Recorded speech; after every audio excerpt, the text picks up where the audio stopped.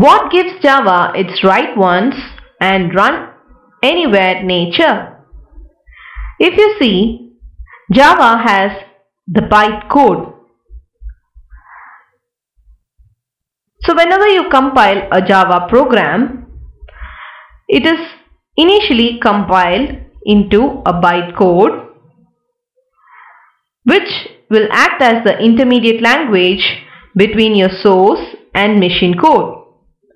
So this intermediate language can be directly run in any Java virtual machine, giving your final output.